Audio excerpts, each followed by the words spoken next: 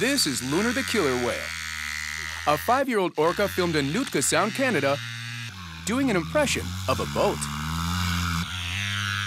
I've never seen something like an orca come this close to a boat, let alone trying to talk to it. So why is a killer whale trying to converse with a boat?